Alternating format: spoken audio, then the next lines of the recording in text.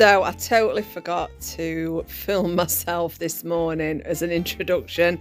So we are on the 30th of October and it is Sunday, and here's what I did and ate today.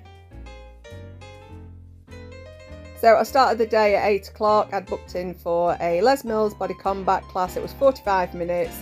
I burnt over 400 calories. I put everything into it, but I didn't have as much energy as I normally do. But that's probably the food that I've been eating over the last week. So there we are. The second class I did was another 45-minute class, and it was Les Mills pump it up with the bar weight and some handheld weights. There was also a little bit of like core workout on my stomach at the end as well. So burnt over 200 calories, and I was absolutely shattered after these two classes.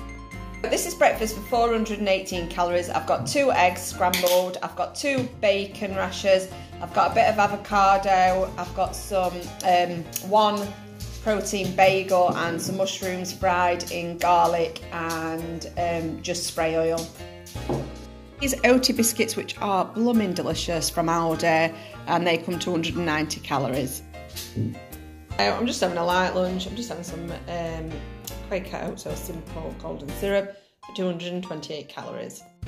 So this is tea tonight for 724 calories. It's an Hello Fresh meal. It's the Mississippi fried chicken with wedges and coleslaw. So I'm finishing the day with these, I can't remember the calories, 92 for the blue ribbon, 104 for the mini delight.